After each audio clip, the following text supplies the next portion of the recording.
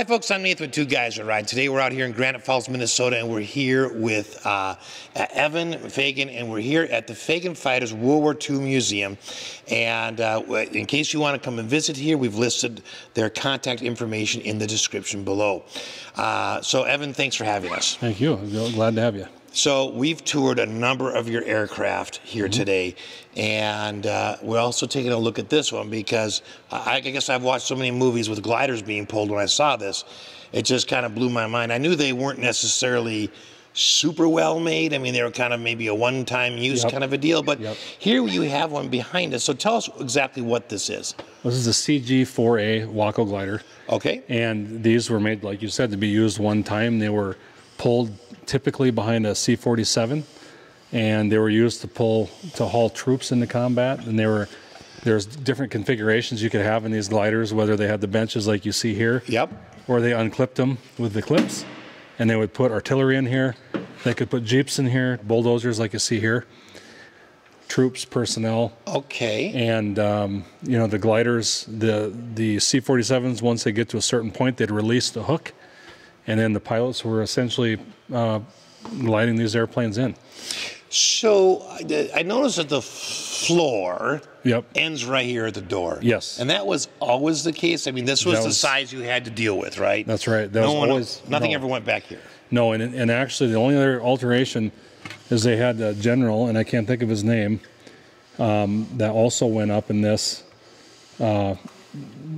before D-Day, and they had armor plating around his particular glider, and it was too heavy and out of CG, and the thing crashed out of control and killed everybody in it because they thought they had to put bulletproof armor to protect the general, and it put the airplane out of CG and it crashed. But all these had fabric beyond this point. And it was just the construction of the airplane, because the front half was used to house the troops or the vehicles, and outside of that, it was mere design for the size of airplane to be able to be stable to hold the load. So, so many things flashed in my head, but you mentioned we could put a Jeep in here or a Caterpillar like we see here. How in the world? Because the doors aren't big enough. So you see this clip right here? Yes. That would attach, so I'll show you how they would load them, but that would attach to the bumper of the Jeep, and as the Jeep would drive forward, it would pull a pulley, which would essentially raise the front of this completely all the way up in the air. And then to drive it down, the back of the pilot's seat was the ramp. They'd push those down and drive out. So if you want to look at this over here, this front end. Because you've got a super neat example that sits right out here. Yes. So this would essentially lift straight up, and the Jeep would drive out. And right behind here, you see the ramps in that model. And they would fold down, and they would just simply drive out. But this is all there was to control the glider. It was very basic instruments. You have your airspeed indicator, your VSI, which is your climb, your turn coordinator, and your altimeter, and then, of course, a magnetic compass. But there's very mechanical. Very mechanical. Everything.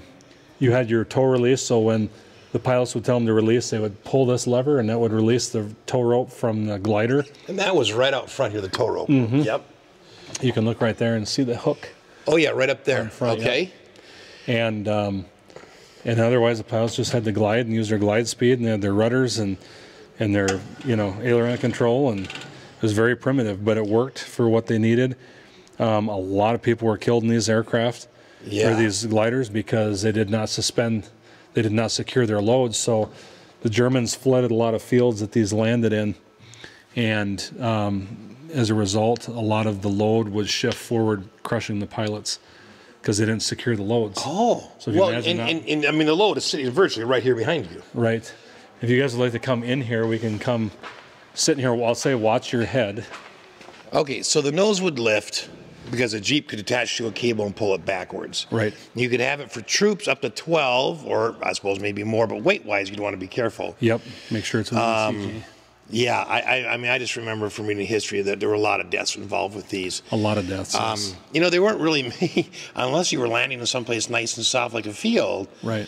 I mean, there's nothing to hold them together. There is an aluminum frame. There's aluminum frame, but other than that, it looks like balsa wood. Right. I mean, it's lightweight wood. It's going to snap and break easily. Yep, and I mean, A lot of these had bad endings. Why do you have a grab handle down this? Oh, this is for closing it, I suppose. Yep, to pull it down. Sure. Yep. Now, it had skis on it as well as tires in case, you didn't know where you were going to land. Right.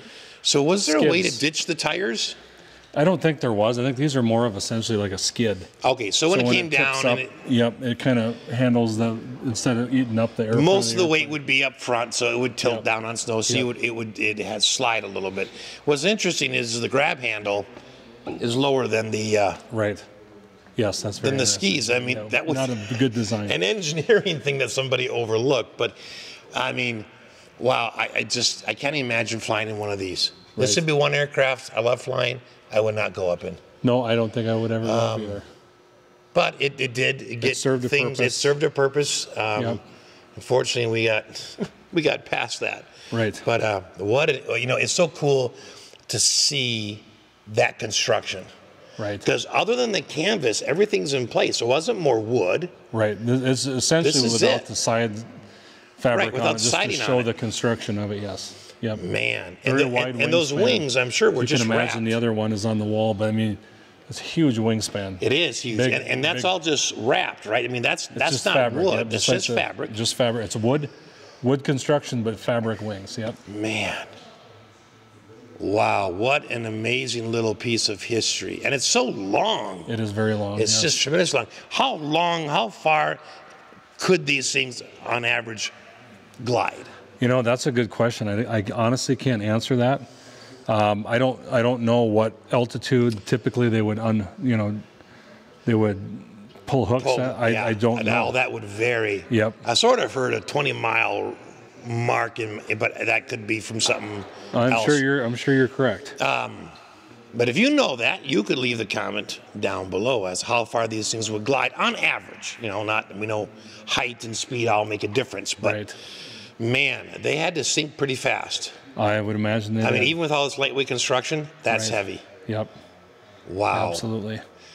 Well, Evan, thank you once again for sharing a piece of American history, a piece of World War II history, one that ended in tragedy a lot, but it's really fun, good to see how that was actually built and what that looked like. No, absolutely. It's been fun to show you guys around and have you here.